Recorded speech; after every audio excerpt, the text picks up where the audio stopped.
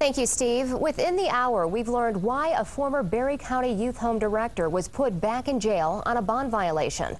24-Hour News 8's Amanda Jarrett is live at the courthouse in Hastings with what played out during a bond violation hearing this morning. Amanda? Good afternoon, Emily. The Attorney General's office says Michael Terpening violated his bond by going to a St. Patrick's Day party where one of the alleged victims was present. There were also 4 children at that party. As part of his bond agreement, he's not allowed contact with any victims, children, or third parties in the case. The alleged victim testified today in court, saying Terpening has never contacted him. The victim said on the stand he has called Terpening the past and even used an assumed name on Facebook to contact him. The victim says he contacted Terpening hoping for answers.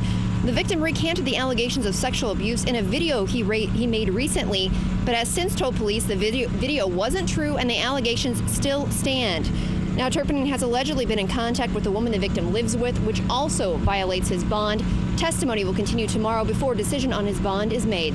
We're live in Hastings. Amanda Jarrett, 24-Hour News 8.